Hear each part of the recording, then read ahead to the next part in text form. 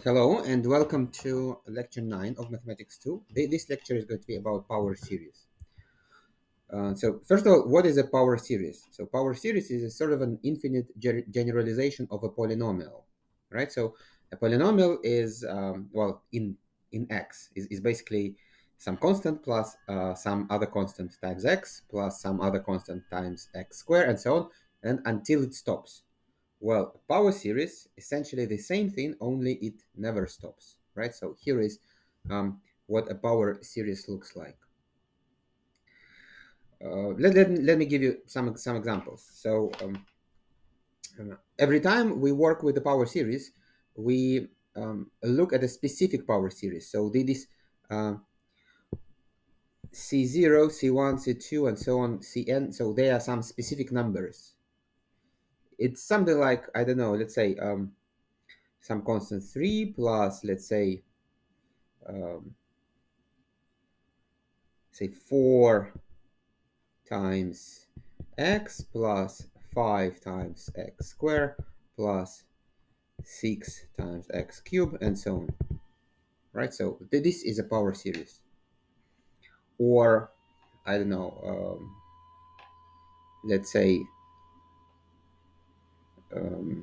something like this: sine 0 plus sine of 1 times x plus sine of 2 times x squared plus sine of 3 x cubed, sine of 3 times x cubed, and so on. And so every one of these c's is some specific number. Or if we want to write it in this sigma form, then we will probably write something like, so this one we can write as the sum of from 0 to infinity of n plus 3 times x raised to the power n. And this series is the sum from 0 to infinity sine of n times x raised to the power n. Well, know that not all, so it always starts with 0, right? So unlike other series that we have seen before, a power series always starts from 0. But not all coefficients are assumed to be non-zero, right? So it is possible that some of the coefficients are just zeros. So like it is possible that this is 0, this is 0, and this is non-zero. And then it's going to be some other zeros and some more zeros and so on. So something like that. I'll give you an example. For example, the sum from 0 to infinity of x raised to the power n factorial, right? So this is like 1, 0 factorial plus x raised to the power 1, which is 1 factorial, plus x squared plus x to the 6 plus x to the 24, and so on. Right, so this is again a power series, only, you know, a lot of its coefficients are just zeros. All right, so this is a power series. So notice that power series has this x, and this x is essentially a variable. So if x is, I don't know, 3.5, we get one series. If x is 0.1, we get another series. So by changing x, we will essentially get a different series, which essentially means that our power series is a function of x. All right. So here x is a variable, and essentially power series is a function of x, right? So and we have coefficients of the power series. So here is a couple of examples. So notice that this series starts with 1, so which essentially means that just C0 is 0, right? So a power series kind of always starts with 0, only it is possible that C0 is just 0. All right. Sometimes instead of looking at the power series about 0, we take the power series with powers of x minus a, where again a is some specific number. So it could be something like, I don't know, let's say sum of sine of n from 0 to infinity times x minus, I don't know, square root 2 raised to the power n, something like this, right? So this is my C n. Square root 2 is my my a, and this is like a function of x. Also, here are some more examples of this. Okay, now how can we work with a power series? Well, we're going to begin with thinking of the geometric series as a power series, right? So if you think of this expression, and you will notice that this is nothing else but the geometric series, right?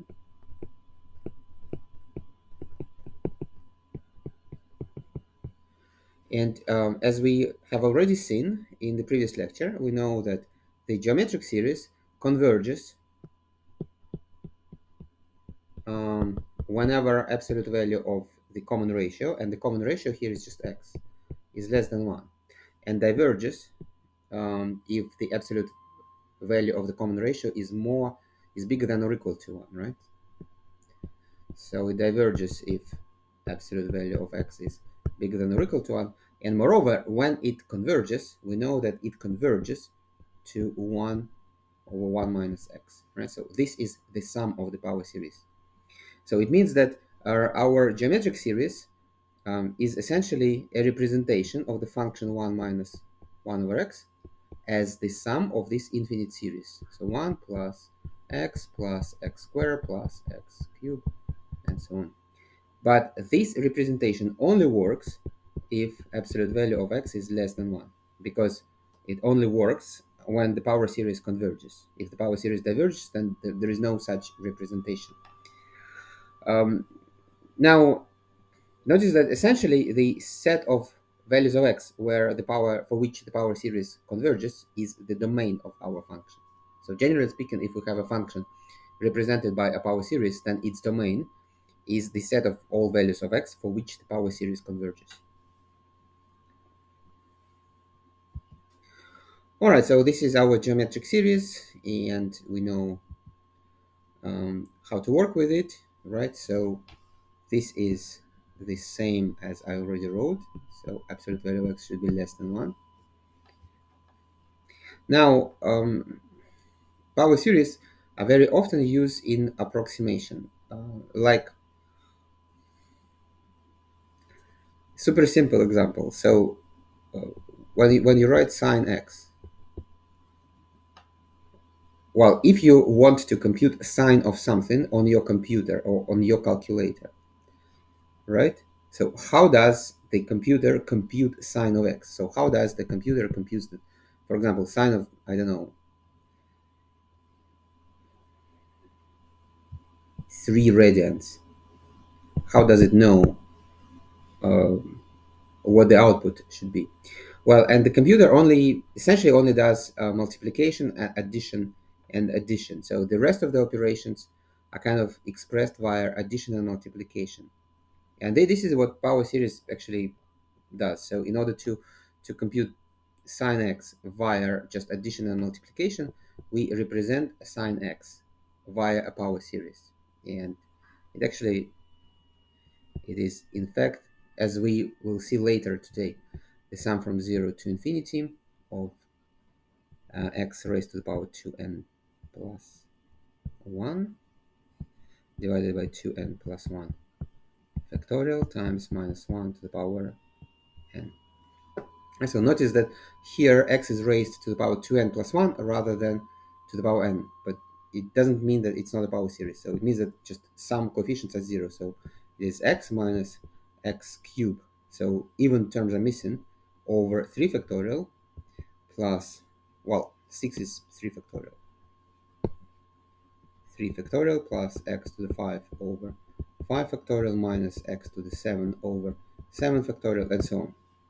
And basically, if we represent sine x with a finite portion of this sum, it allows us to calculate sine x with any prescribed precision. So if we want, say, to get sine x with 10 decimal places, it's not very hard to figure out how many terms of the power series we need to take so that the output is going to be equal to the sine x, well, with an error in the 10th decimal term. right? So how does it work? So here is a very simple example, right? So if we use the first four terms of the power series to estimate this, right? So it means that how do we estimate this? So 1 divided by 0.99 should really be 1 divided by 1 minus something. And what should that something be? It should be 0.01, right? And this is really 1 plus 0.01 plus 0.01 squared plus 0.01 cube plus 0.01 to the 4 plus and so on. Well, if the question is to find the first four terms of the power series to estimate this, then basically what we do, we take the first four terms and remove the remainder, and then write it this approximately equals, right? Well, and by the same logic, 1 over 1.1, this is 1 divided by 1 minus negative 0.1, right? So this should be 1 minus 0.1 plus 0.1 squared minus 0.1 cubed. Because now x is minus 0.1.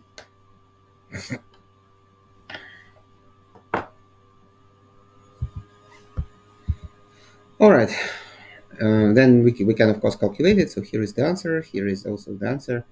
But what is important here is the basic idea. Of course, when it is just 1 over 1 minus x, we can just directly divide two numbers, so it's not really very interesting. But if you want to compute something like e to the x or something else, then sometimes the power series is very convenient.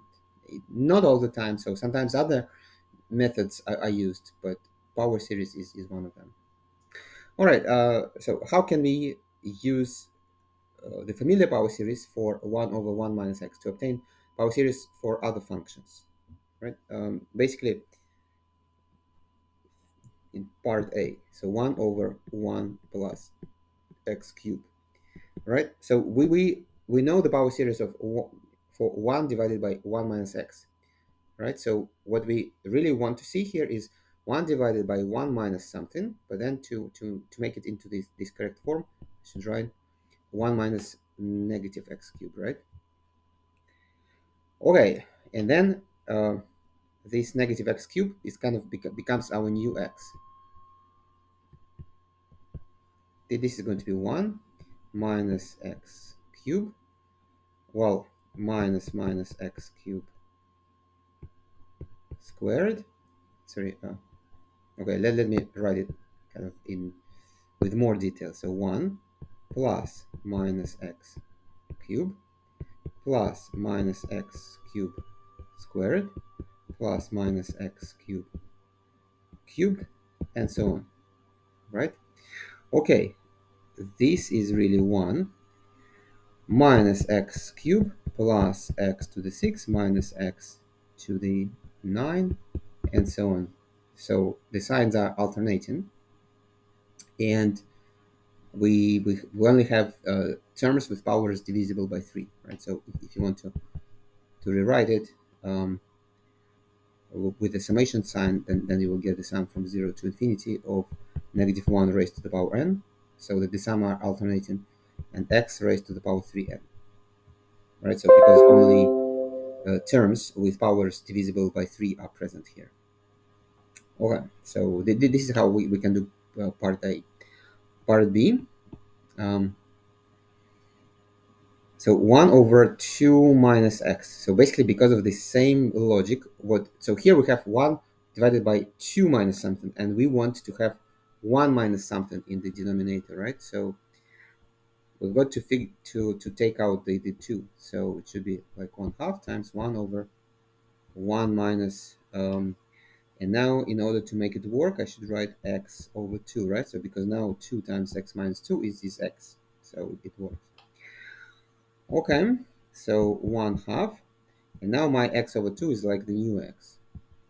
So this is 1/2 times 1 um, plus x over 2 plus x over 2 squared plus x over 2 cubed, and so on.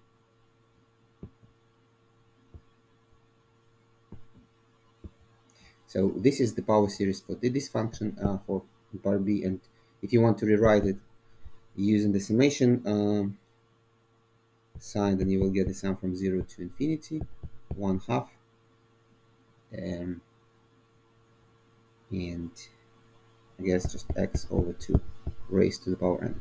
Sorry, raised to the power n.